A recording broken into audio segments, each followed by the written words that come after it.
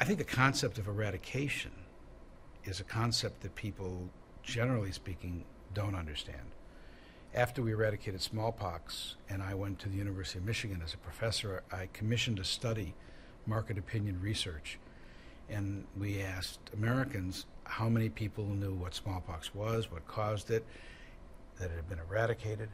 And it won't surprise you to know that 8% of Americans knew that we had eradicated smallpox, which means 92% of us didn't know that.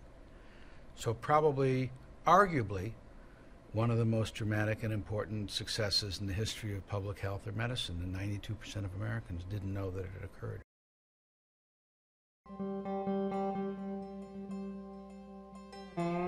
It was a difficult time. We worked in the middle of floods and famines and strikes on the railways and strikes of the airplanes and no ability to talk to the remote areas.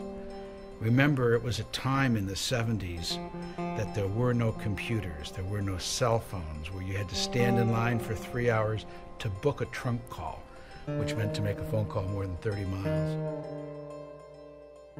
Smallpox cost the international community $150 million to eradicate. The recurring benefits, it's just in economic terms, forget the human suffering terms. Those benefits are billions of dollars every year. Now ask the question, what is the best investment in public health in the world? And I would say it's polio. Global public health is at a crossroads.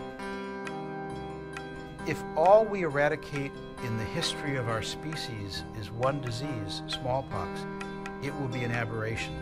It'll be an anecdote. But if we can eradicate polio, it will embolden us.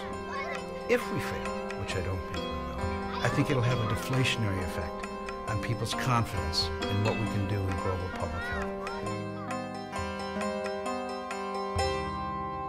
That's why it's so important.